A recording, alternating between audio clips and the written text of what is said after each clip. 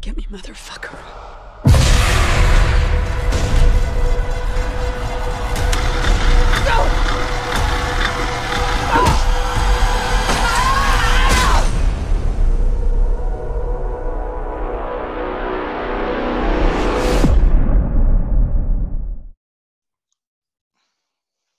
Welcome, ladies and gentlemen, boys and girls, ghouls and goblins of all ages, to another short of the On the Slab Horror Show. And this week, we are talking about the latest trailer in my favorite franchise, Halloween. And it's all about Halloween Ends, which comes out on October the 14th. The trailer dropped today.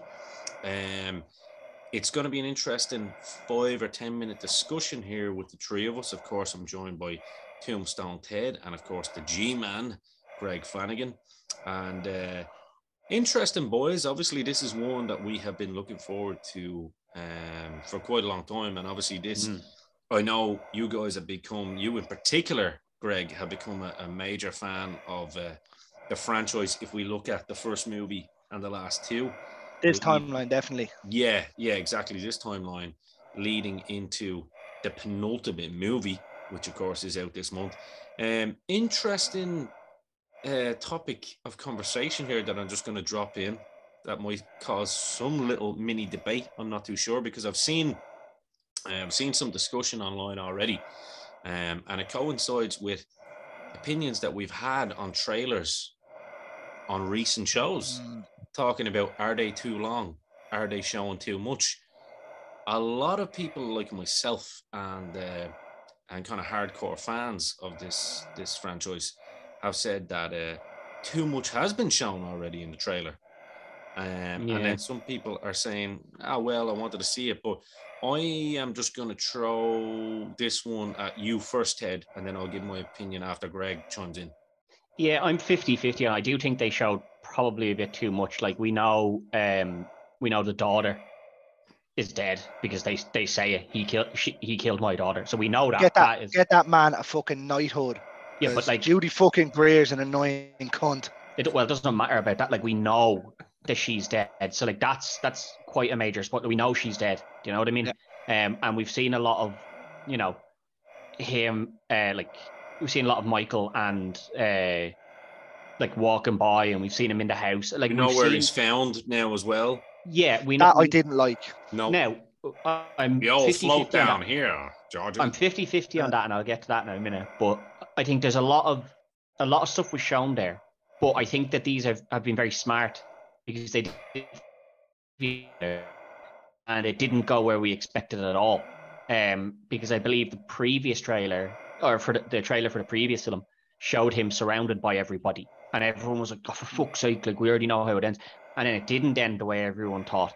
So they have been very smart in when they've done this before. So, although I think they showed a lot, I think there's a lot of double bluffs in there. I think a lot of that might be, people dreaming or imagining or thinking up how things are going to go, and I don't think that some of the stuff we've seen, I don't think is going to necessarily be the real part of the story.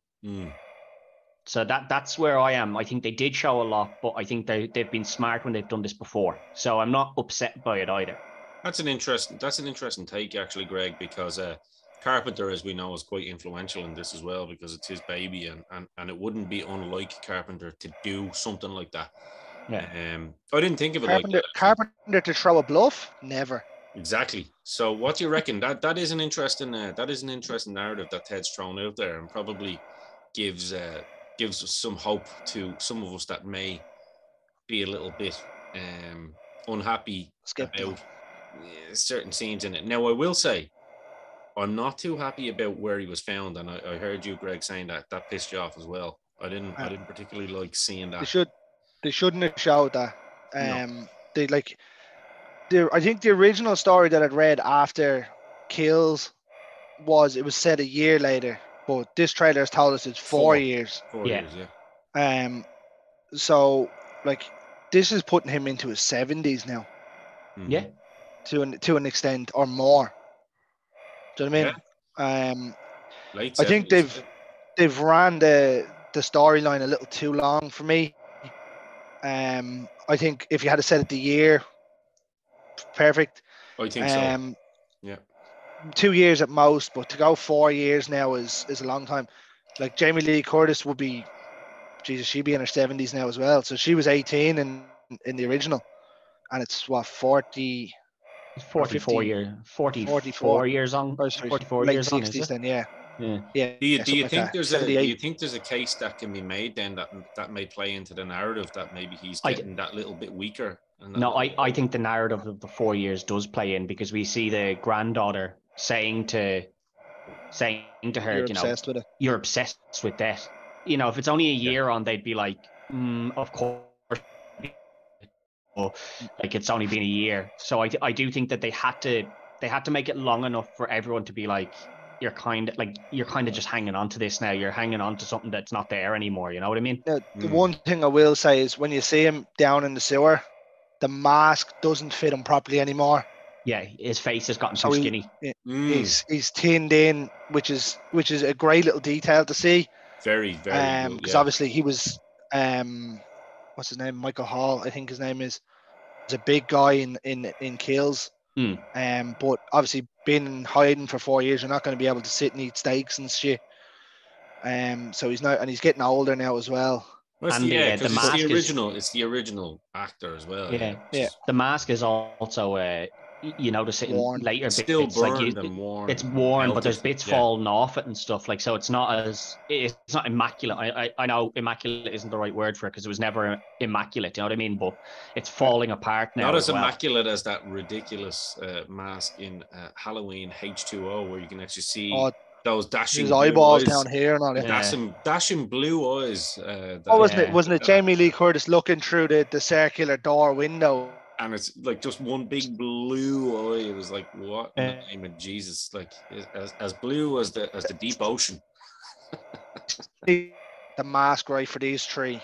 Yeah. And I love the fact that the bullet hole from the original one is still in his neck.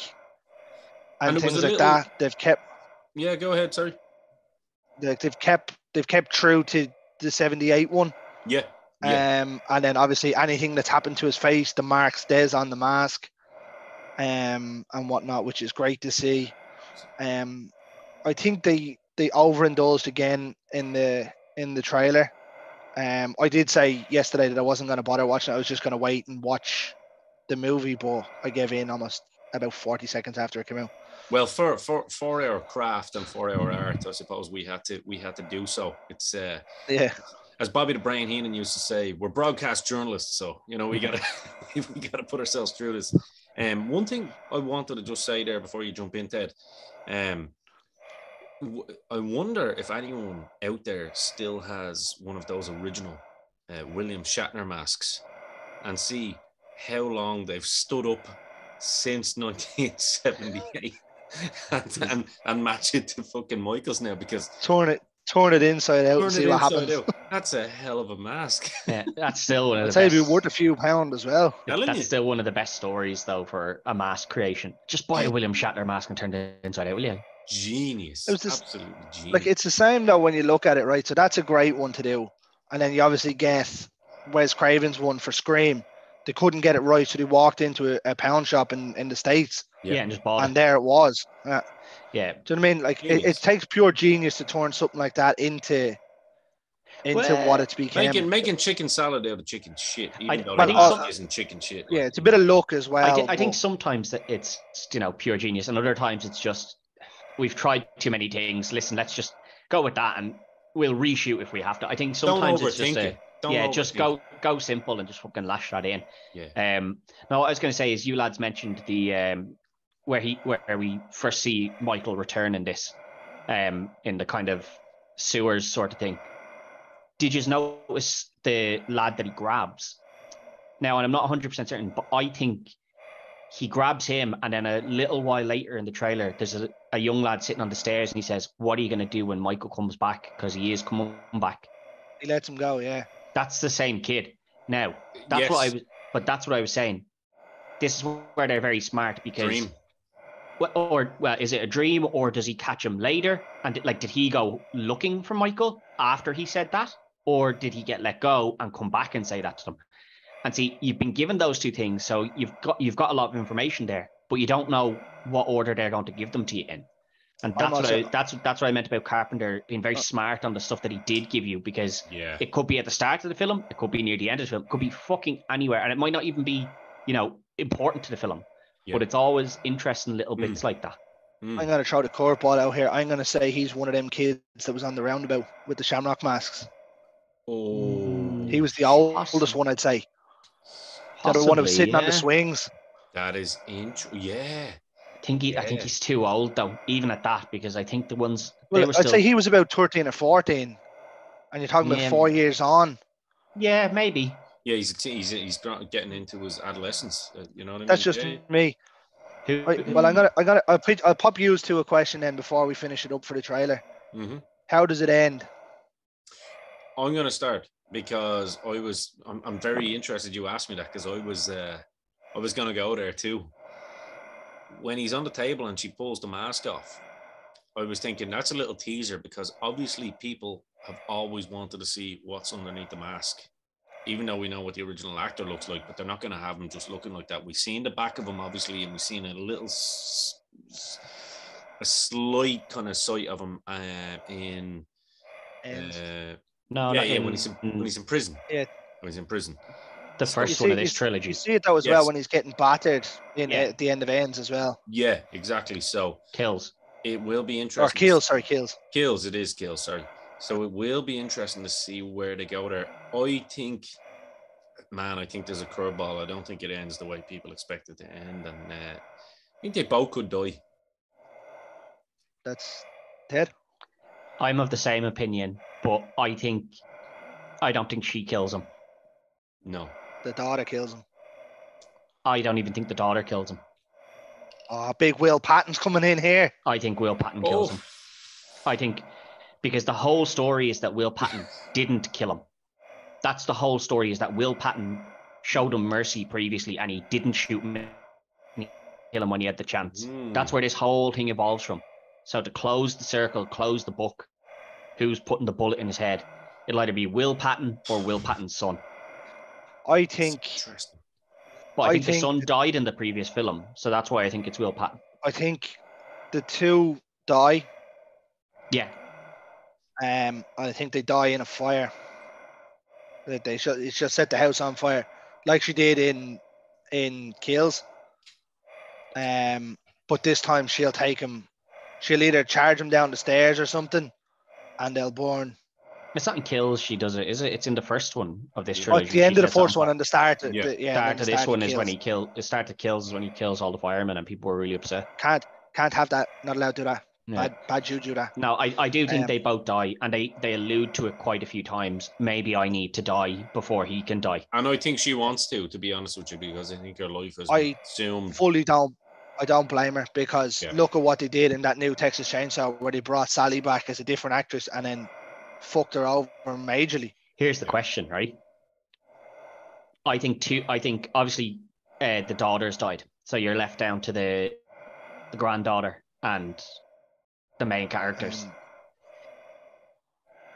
Obviously Michael, I think, is dying, and I think Will Patton's killing them, but he's going to kill either the granddaughter or his number one desire. Which one's he killing? It's Jamie Lee. Yeah. I don't think so. I think that granddaughter's getting killed. I think her saying so many times. You think that stops the bloodline then? I think so. I think her saying so many times, I have to die. Maybe I have to die to kill him. I think her saying that so many times is to curve you out, to make you think that they're both dying. And I think she'll survive, but the rest of her family will be dead. Wow. That's a nice leave it way there, to will we? finish. That's the perfect way to leave it. All I can say for all of us on the slab is that we cannot wait for this, and we will be there day one that comes out. And, 18 days. Oh, and no doubt we will be bringing you the most epic review that you will find anywhere. So full of spoilers. So if you don't want, it'll be a spoiler alert on the day, and we're giving you a spoiler alert now in due course. But Until the next time, remember to like and subscribe, smash the bell notification button so you get updated, because we're literally bringing you content on a weekly basis twice at the moment, especially coming up to the season of Samhain.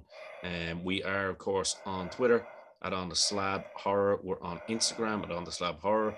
And of course, we're on Facebook as well, On The Slab Horror. So we're literally across all the boards of social media. So for me, Ian the Dynamo Kelly, for the G-Man, Greg Flanagan, and for Tombstone Ted, until next time, stay scared and don't look under the bed this Halloween month.